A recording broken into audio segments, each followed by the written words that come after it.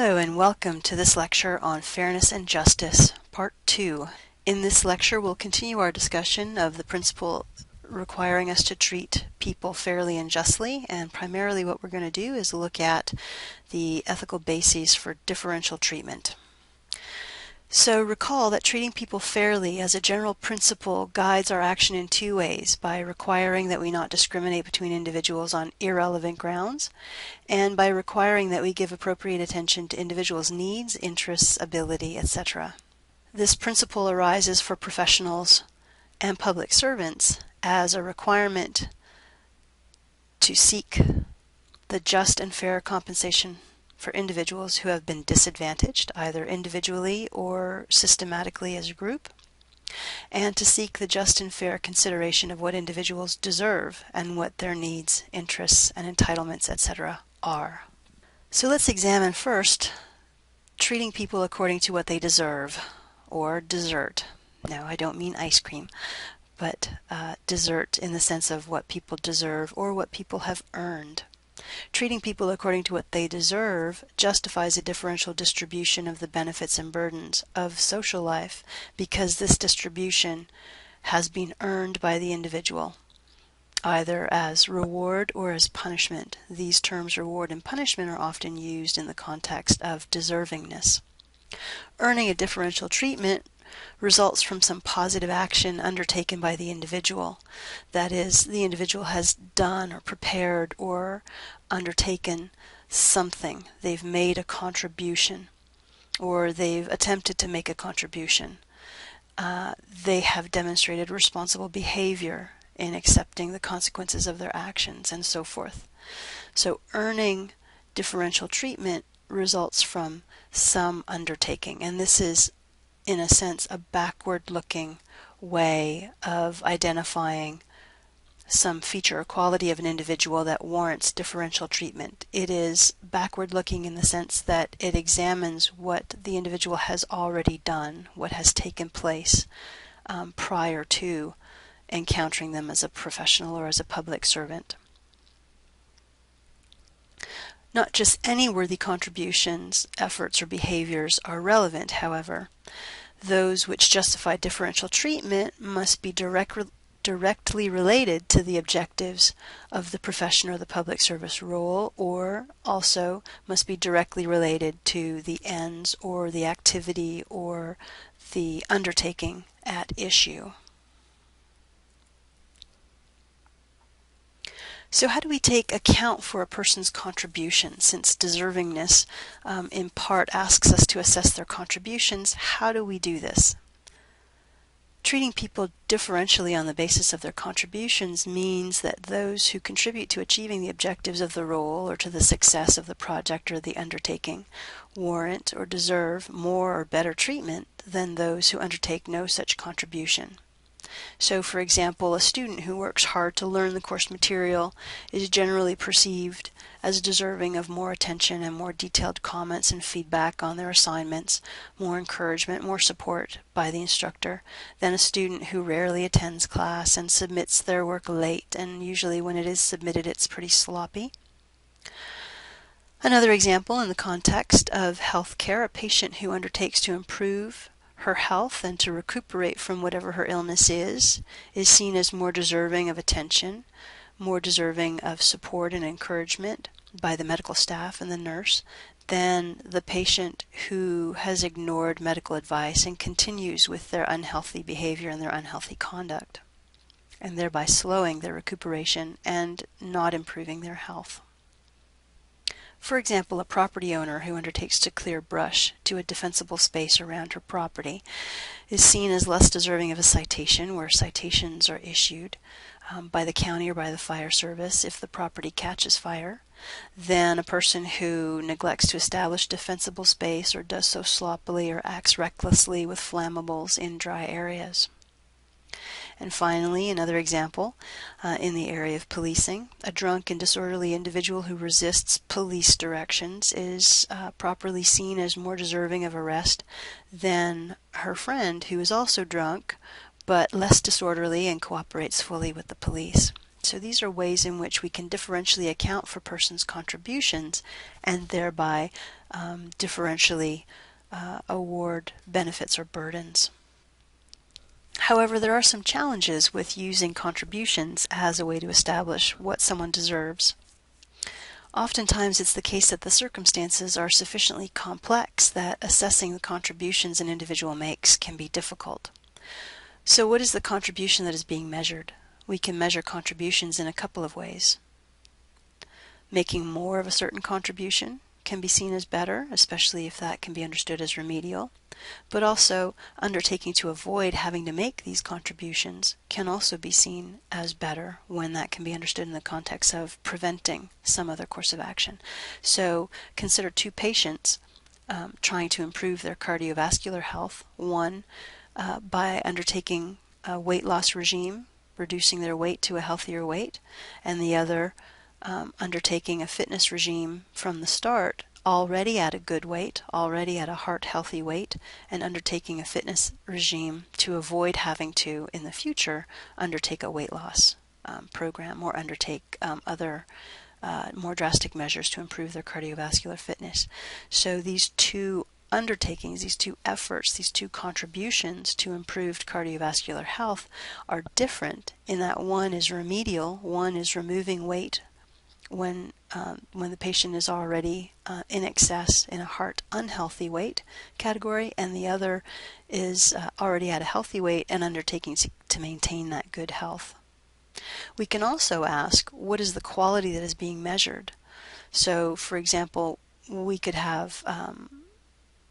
measure contributions by the frequency of the tasks completed, so working faster without necessarily being as attentive to the quality of the work produced, or we can focus on the quality of the task completed, which might require us to work more slowly, that is less quickly, but focusing on the quality of the work. And here an example might be for student learning. So one student might complete all of the quizzes in record time and consider themselves to have learned the material, but they've done so with considerable error on the questions, compared to another student who completes fewer quizzes, and so it might seem that she hasn't learned as much of the material, but in completing fewer questions, being much more attentive to the quality of the quiz that she's done, she scores higher on each of the quizzes, though there are fewer of them. How do we measure the student's contribution to their learning? These are two different ways that we can do it.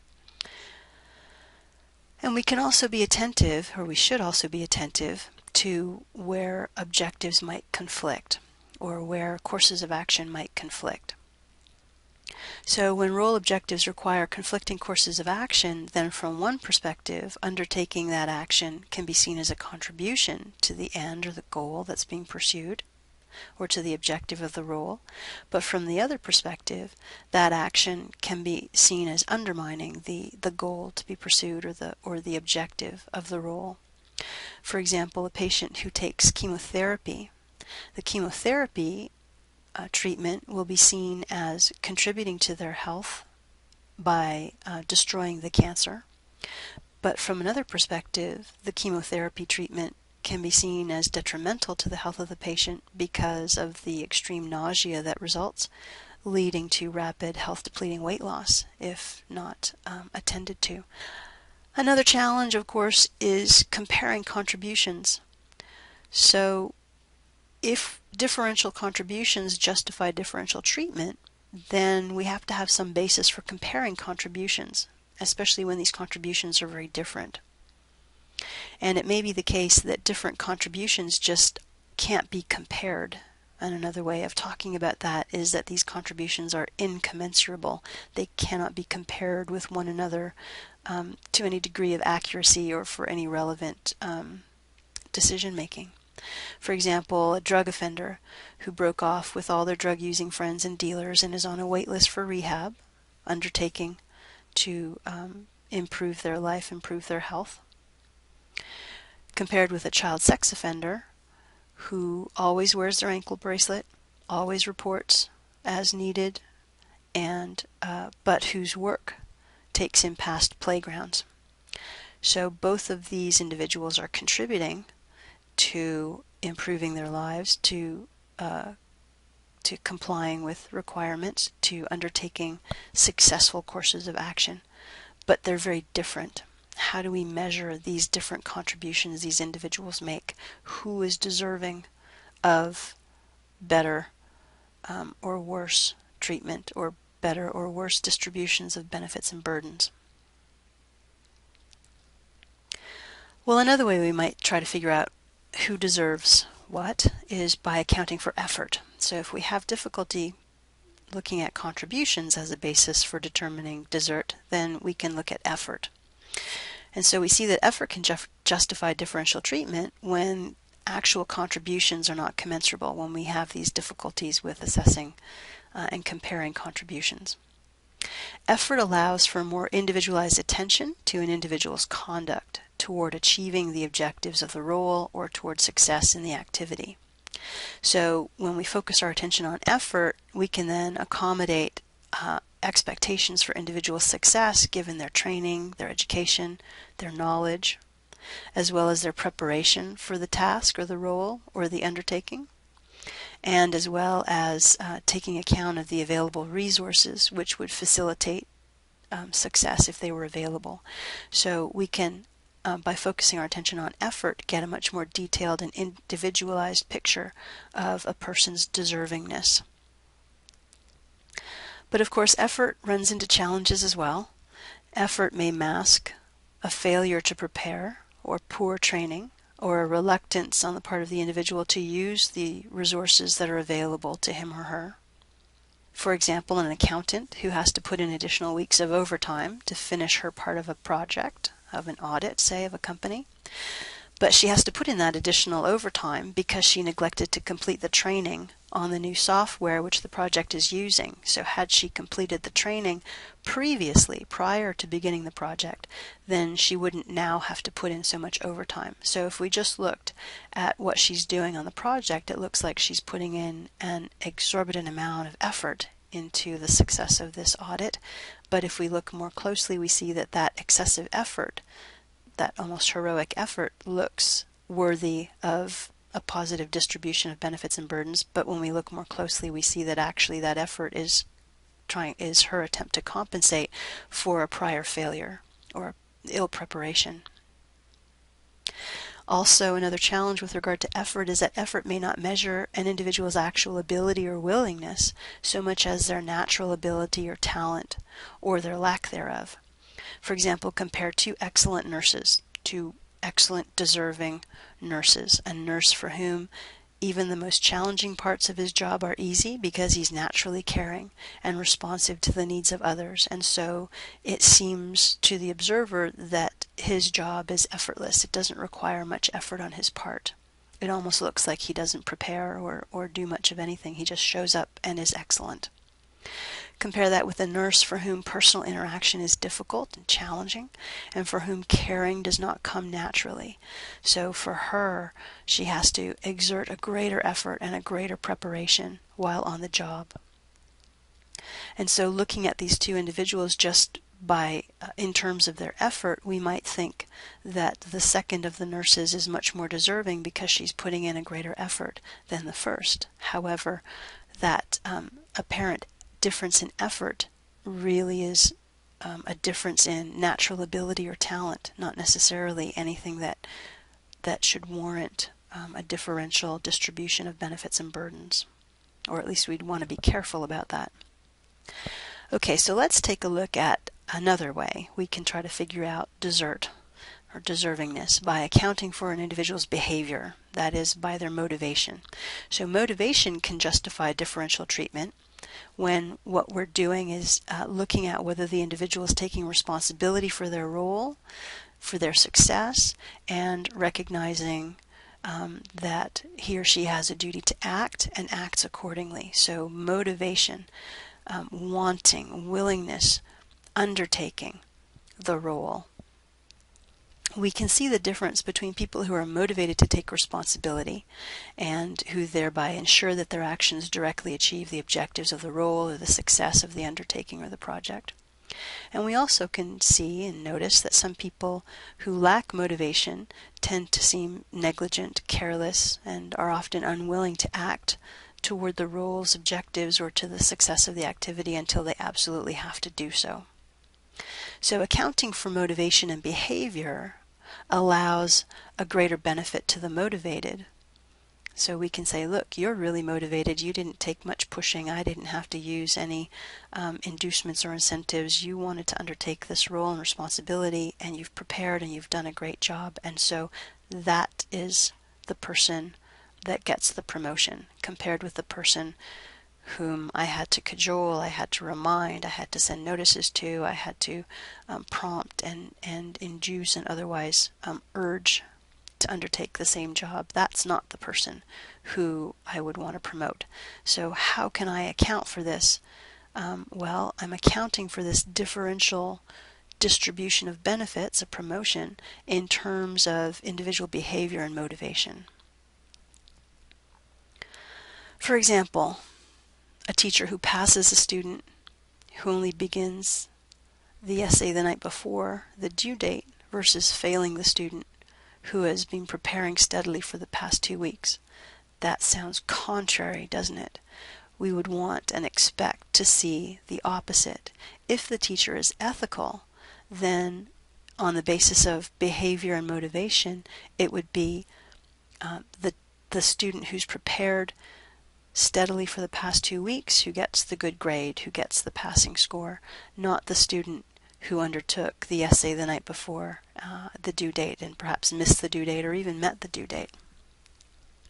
And this is regardless of the quality of the paper. So our expectations, our ethical expectations of an instructor is that they account for motivation and behavior of the individuals and distribute the grades, in the case of teaching, accordingly.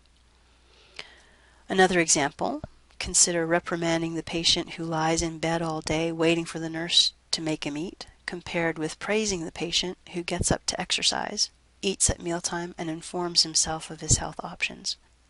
Now there, our expectation corresponds with what the nurse would have done. So, accounting for behavior, a nurse would properly reprimand the patient who lies in bed, who needs cajoling, who doesn't want to eat unless someone actually makes him do it, and praising the patient who undertakes their own efforts, who's motivated to ensure that their health is achieved. Another example, firing a county clerk who neglects to read the new procedures manual when processing liquor licensing applications, leading to delays, perhaps businesses get closed, versus promoting the clerk who processes the liquor licenses accurately and quickly because she studied the manual and she's informed herself of the new procedures. So there, taking account of behavior and motivation, that would correspond with our expectations. So the supervisor who fired the clerk would be right to have done so and promotes the clerk who is prepared and studied the manual. The supervisor would be right to have done so. But of course there are challenges, as with everything. There are challenges in using behavior and motivation as a basis for distributing the benefits and burdens available. First, it is notoriously difficult to assess motivation when all we have to go by is observed conduct. It might not be the case that someone's failing or someone's not achieving our expectations is due not to their not being motivated, they're not being responsible for their actions, but it may be the result of some factors beyond the individual's control. So it's difficult to distinguish whether the poor quality of their undertaking is a result of negligence or carelessness or the result of factors beyond their control. They can look very similar.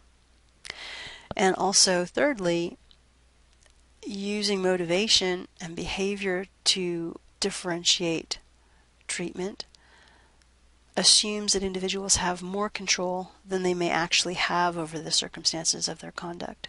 The student who only begins the essay the night before the due date may only have that much time available. Perhaps they have small children who require attention, perhaps they're working full-time, perhaps they have a companion or a parent who's sick.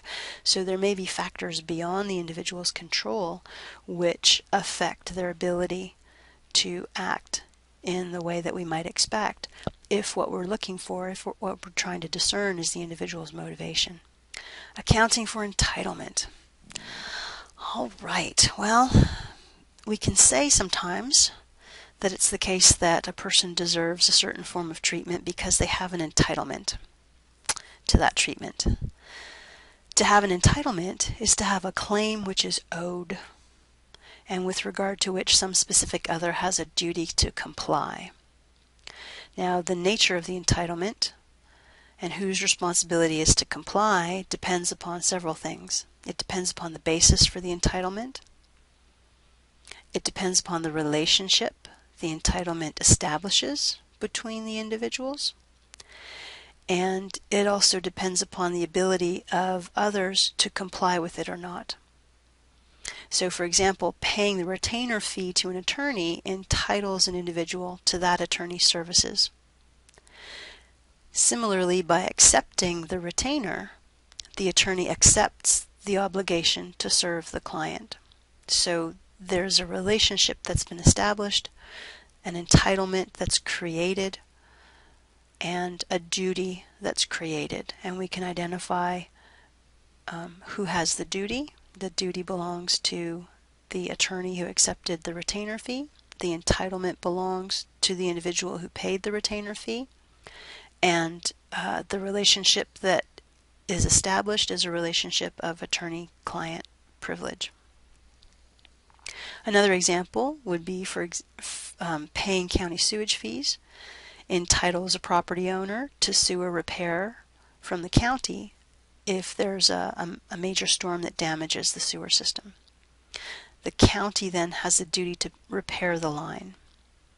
And again, a relationship is established. In this sense, the offering of a service. The county offers sewer services to property owners. In exchange for a fee, the property owner is paying the fee. Damage results, and the county has the responsibility to repair the damage. So we can see the basis for the entitlement, the relationship that's established, and the ability to comply with it or not. Another example might be the city firefighter who's ready and willing to work on the job, every day scheduled, and as such is entitled to payment of her salary from the city. The city, by hiring firefighters and offering the service to the community, is responsible for the payment of salaries. So here again you see a different context in which the basis for the entitlement is the availability to work on the terms provided. The city's providing a service. That service requires firefighters, and so the firefighter who's ready and able for duty then deserves their salary to be paid. So the city is obligated to pay the salaries. So in this way, entitlements work to connect people with one another. And the nice thing about entitlements is it becomes very clear what sort of treatment is available. So a firefighter who is not working for the city, but perhaps is unemployed, would have no entitlement to a salary from the city. The individual who hasn't paid a retainer fee to an attorney doesn't have the entitlement to attorney-client privilege when he or she talks to the attorney. Fairness requires that individuals with the same entitlement are owed the same treatment. So recall from the previous lecture, fairness requires individuals who are morally relevantly similar to receive morally relevantly similar treatment. So individuals with the same entitlement are owed the same treatment.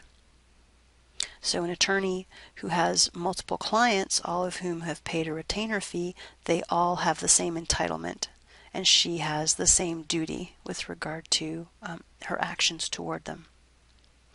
Individuals with a different entitlement are owed differential treatment accordingly. So the property owner who has opted out of paying fees to the county for sewage and instead uses a septic system, then when the storm damages the septic system, has no entitlement that the county repair that septic system.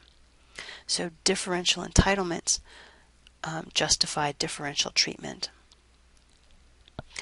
Now, the nice thing also about entitlements and using entitlements to determine whether or not someone deserves a distribution of benefits and burdens or some other distribution of benefits and burdens is that the existence of entitlements is generally a factual matter. There's generally evidence that indicates that this individual is entitled to such and so treatment. So there's a fact of the matter, and we can establish the fact of the matter simply by asking, does this person have an entitlement in this case? Has this individual paid the retainer fee to this attorney? There's a fact of the matter. Has this individual been hired by the city to provide firefighting services? There's a fact of the matter. Has this individual paid their sewage fees to the county? There's a fact to the matter. And so it's generally perceived to be nice and clear and tidy. Typically, entitlements are established through policies that are adopted, whether those policies are in the workplace or in the county or in the city or in the institution, regulations that may pertain to the undertaking or to the profession or to the public service, the existence of contracts, ethics codes may establish entitlements on the part of some, particularly clients. Law might create entitlements, and less definitively, individuals may have entitlements through practices. So if this has been the way that we've done things around here for so long, then that might actually generate an entitlement on the part of the individual to continuing those practices as expected. Accounting for need. Now, in the previous lecture, we've already talked about need considerably, so let's just take a little more detailed look. Remember that needs can justify differential treatment, but not all needs are equal. We have to make a distinction between the kinds of needs that are baseline essential needs. Baseline essential needs are needs that should be uniformly satisfied for everyone. A differential satisfaction of essential needs can only be justified by the existence of differential essential needs.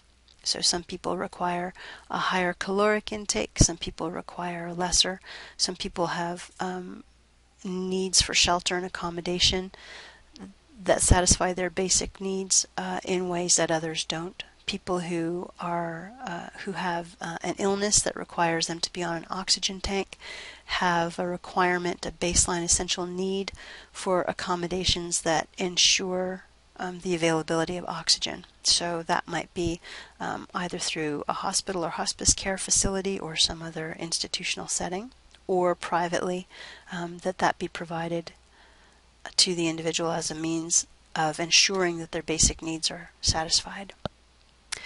It's also important to notice that needs can vary according to the goals or the expectations for success, or by established customs, or by experience and capability, or even by temperament.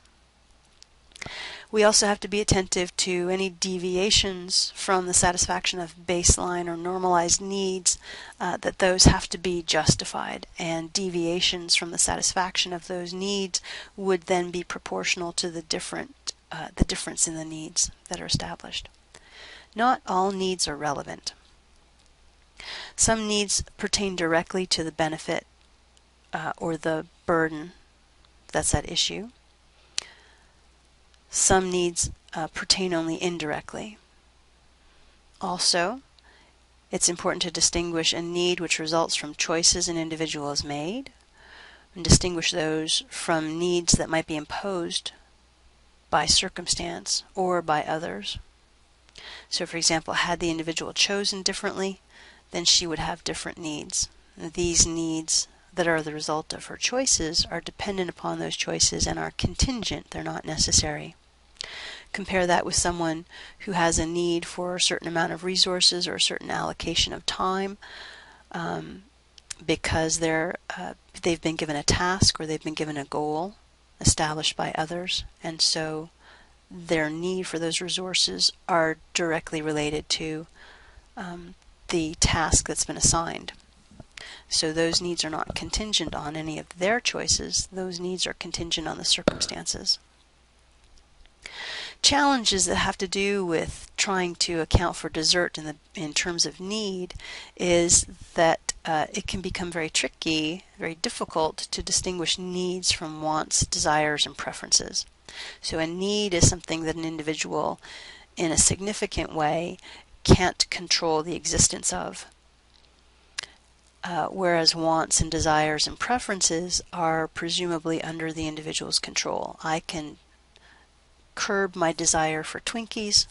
I can curb my preference for early morning work, and do so according to others whose needs are greater than mine. My wants and desires are less ethically relevant than my own needs, and certainly less ethically relevant than the needs of others, especially when they conflict.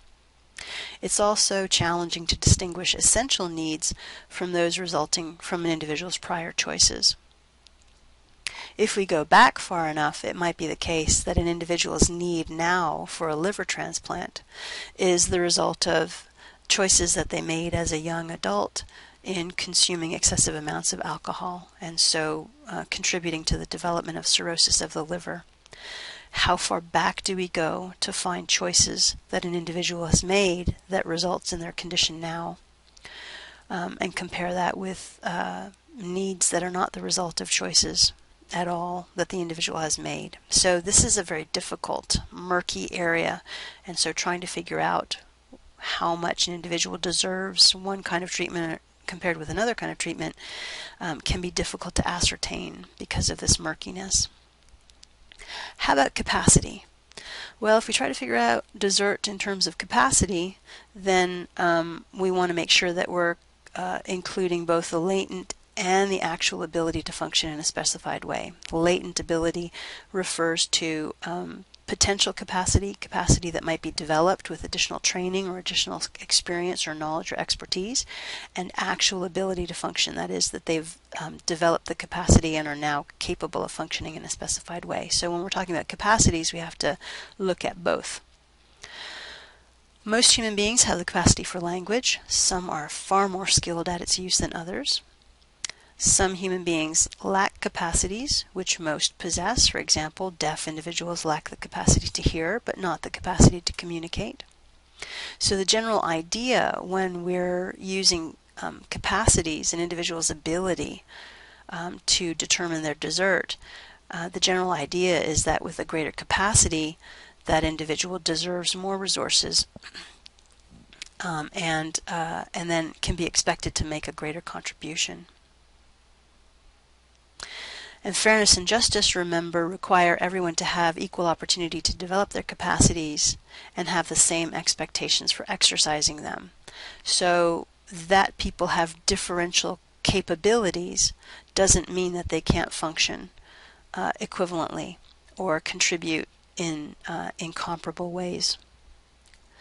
So any deviation in equality of opportunity and expectations has to be justified, especially when what we're talking about are latent abilities. So any deviation in the opportunity to develop those capacities has to be justified. And it's also important to note that voluntarily assumed opportunities to develop those capacities justifies raised expectations of contribution in the future. So when opportunities are provided to individuals to develop their latent abilities or to refine their actual abilities, then this can justify raised expectations of their future contribution on the basis of those now once latent, now actual abilities and refined actual abilities. Now that we're talking about desert, we have to talk about luck. Now, philosophers and ethicists have made considerable strides in modifying our understanding of desert by paying attention to the role of luck. Distributions of benefits and burdens on the basis of contributions, effort and entitlement and needs and capacities is complicated by the presence or absence of luck, or the presence of good luck, or the presence of bad luck. Moral luck is the kind of luck which has a moral effect, and that moral luck can be good or it can be bad. That is, that moral luck can make things worse for a person. It brings about worse circumstances or worse effects, or impedes their ability to act, or that moral luck can have an enhancing, amplifying, multiplying effect on their actions. When differential treatment is at question, that is, when we're considering treating someone unequally, we have to be careful to exclude the effects of luck. And this is very important for professionals and public servants, because many of the professions and many of the public services have to do with individuals who are often subject to luck at the whim of others. Luck is a catch-all way of conceptualizing factors which are beyond the good faith ability of individuals to control. The property owner who knows her levee is weak and it needs to be reinforced and is trying to do so, but because her child got sick, available funds are stretched thin, and so she is not able to hire a civil engineer to facilitate the repair of the levee that runs along her property before the winter storms come and a flood results. Bad luck. Bad moral luck. So we want to be careful to avoid determinations of unequal treatment on the basis of luck. Accidents, illness, random events, circumstances of birth, that is, who your parents are, what community or neighborhood you were born into, your culture, religious affiliation, all of those things that are circumstances of your birth about which you had no control. These all, and many others, function to constrain individuals in their ability to contribute or to take advantage of opportunities or pursue the ends that are there, the goals that are there. Luck can undermine the most responsible among us, and it's generally not the result of an individual's own doing, though it can exacerbate poor planning, poor training, and lack of experience. Ultimately, luck would be an unjust or unfair basis upon which to determine differential treatment. All right, so wrapping up. Treating people justly and fairly requires treating individuals who are equally, treating ethically relevantly different individuals differentially. Differential treatment may be justified by different contributions, entitlements, needs, capacities, motivations, etc. The implications for the professional and the public servant are several here again. It's imperative to carefully distinguish what is under an individual's control from what is not.